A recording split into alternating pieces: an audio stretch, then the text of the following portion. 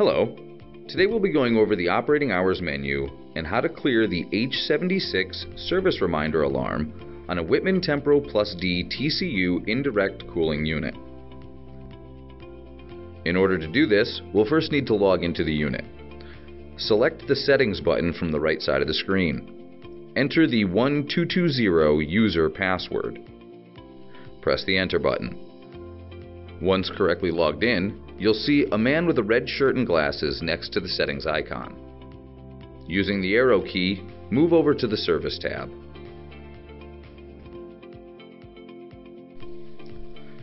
From the Service tab, scroll down and select the 101 Operating Hours menu.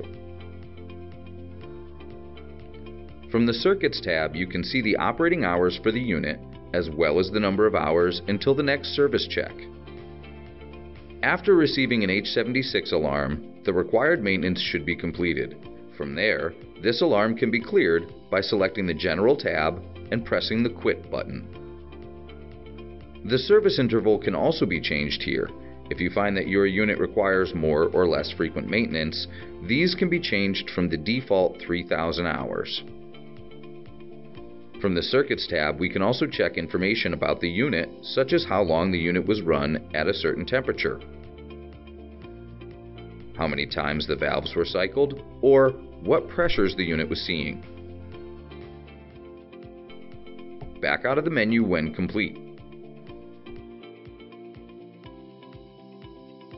If you have any questions, please feel free to reach out to our Material Handling Service Department at 860-496-9603, extension 168.